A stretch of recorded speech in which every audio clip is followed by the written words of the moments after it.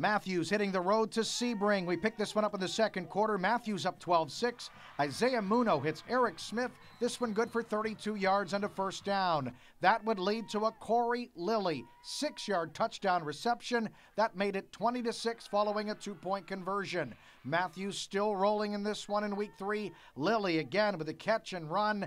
This time it's good for 47 yards inside the 25-yard line, and that would lead to Austin Barnes' 5-yard touchdown run. Mathews gets the win, 46-12.